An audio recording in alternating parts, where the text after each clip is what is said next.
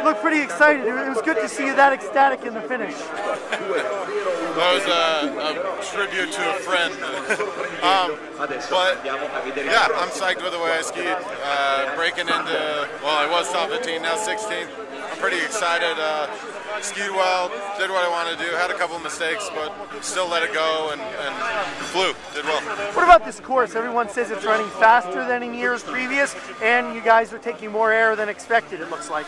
Yeah, the snow, I guess it rained here before we got here, and it's pretty polished, pretty fast, and you got to find that track after the new snow. If you were in that track, you were flying. And you'd approach those jumps with speed, and you had to really move and make good presses, or else trouble. You saw some of those guys crash today. Yeah, some big downhills ahead. Obviously, Bormio in a week, and that leads into the classics in January. A race like today has to really boost your confidence. I'm pretty psyched with approaching Bormio. I did well there last year. Feel like I'm figuring that course out, and I'm psyched for it.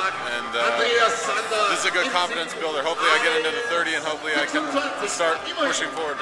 What do you guys do over Christmas? Obviously, don't have the time to go home, but you know, what will you guys do together? 26, okay. That was that kid who got third the other day. For Christmas, I'm pretty psyched. We go to Bormio, and we just have a good time. It's tough. I haven't had a Christmas in 5-6 years, but we get together with the Canadians. We have a big dinner. We have gag gifts. We spread out. So over the next few days, that's what I got to do. I got to go and find something stupid to give to somebody. And some New Year's resolution? And I got Huey as my secret Santa, but don't tell him. Congrats and Merry Christmas, Steve. Yeah, thanks.